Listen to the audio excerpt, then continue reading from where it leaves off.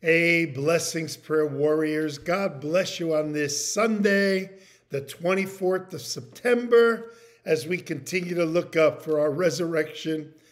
Our everything is drawing nigh. Amen. Our redemption is drawing nigh. Glory be to God. Today is Sunday, services 9 and 11. Please keep Byron Bay in prayer as they'll be meeting without their pastor today, and pray for God's help and blessing there. Amen.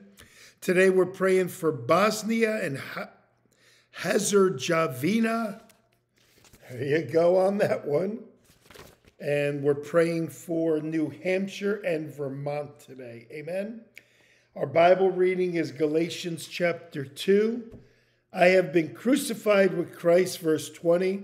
It is no longer I who lives, but Christ lives in me. And the life which I now live in the flesh, I live by faith in the Son of God who loved me and gave himself for me. Amen. There are the nations that we'll be praying for today. So if you could see them there on the 24th day. And I got our states and I got our prayer request. Amen. Let's go ahead and pray. Father God, we do thank you for a new day. This is the day the Lord has made. I will rejoice and be glad in it.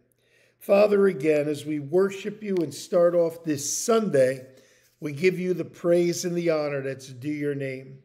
Father, I lift up before you, first of all, Karen Adams. I lift up before you Byron Bay Christian Church. I lift up the elders and the leaders there for the decisions that they're going to have to make, Lord, on the moving forward with their church. I pray for Karen for all the wisdom as the wake begins today, tomorrow, and then the funeral on Tuesday, Father. Give her the peace on this sudden passing, Lord. A sudden passing when you don't expect it, Lord. Greatest way for the person to go, but not the best for the rest of the family that has to pick up all the pieces now, Lord. So we just surround her with our love, and we surround the church with our love. Father, I lift up the prayer cards that have come in this past week, Lord, and all the prayer requests online and every other means that they come in. And we lift up fellow brothers and sisters, and we just pray. We pray, Almighty God, for you, the God of peace, the God of joy, the God of love, the God of comfort during times where we need comfort, Lord. And I thank you for that. We lift up our services today, the 9 and the 11, and again, Byron Bay and every church that's having services today. And I just pray that people that just playing around with eternity, that their eyes would be open, that they'll see that they could be a one that could have a heart attack and be gone, enter into a Christ eternity like Pastor Ken, or enter into a Christless eternity, which many do, with no Savior and no hope of salvation for all eternity. How sad. In saying that, we pray for the people of the United States, and we pray for the people of our world, Lord. And we lift these up before you, and we pray, Almighty God, for the lost, the unchurched, the unsaved. We call the ones in our communities to our church, Lord, or to a good church in our community, Lord. Lord, we know we're not the only ones, and we'll never act like we're the only ones. You've given us a vision. You've given another church a vision. So many churches, Lord, though, are just playing games nowadays. We pray that they would see the urgency of the hour, that this world is getting crazy, that they want to take our children, they want to indoctrinate them at such a young age. Lord, give us wisdom, give us strength, give us, grant unto thy servants boldness, Lord. We pray, help our United States, Lord. I can't believe what governors and mayors and Board of Educations and on are doing to these precious, precious children. And I know, Lord, you're going to take care of it. We pray.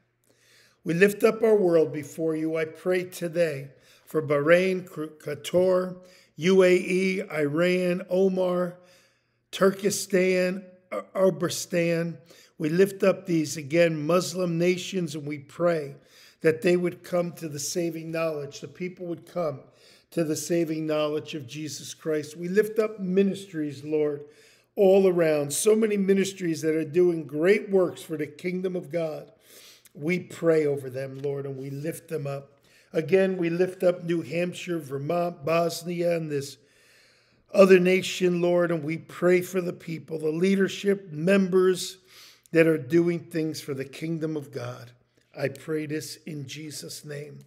I lift up my brothers and sisters on this day, Lord, for your blessings upon them, their household, as they get ready for church, Lord, and those that are pray with us each day from Arizona or wherever it might be, your blessings upon them, Lord, as they go to church today, as they're a witness to their community. Why do those people get up early? Why do they go off to church? What's there? It's a witness in itself, Lord. America is like no other nation, that we are still a Christian nation, and we will be till that trumpet sounds. That's why we are looking up. We're living in warp speed days. Scripture is being fulfilled. Now, Father, I thank you again for all that you're going to do today, that Jesus will be glorified. Again, I pray for my brothers and sisters, your blessings upon them. The Lord bless you and keep you. The Lord make his face shine upon you and be gracious to you. The Lord lift up his countenance upon you and give you his shalom, shalom. Thank you again, Father, for your love. We do worship you. We praise you, and we look forward to that day of seeing you and our loved ones also. What a day of rejoicing that will be. In Jesus' name we pray. Amen and amen. Hey, God is good. Amen. Hope to see you up there. Remember, the rapture is imminent. It can happen right now. This recording can keep on recording because nobody's on this end. Oh, man. Maybe today. What a day that'll be. You have never going to laugh and have such joy until the time that trumpet sounds. That's why we are looking up, living in warp speed days. Scripture is being fulfilled. Hey, see you in a little bit. We wrap up our series on angels on assignment. Amen. God bless you. Have a great morning, noon, afternoon, evening, whatever it might be. God bless.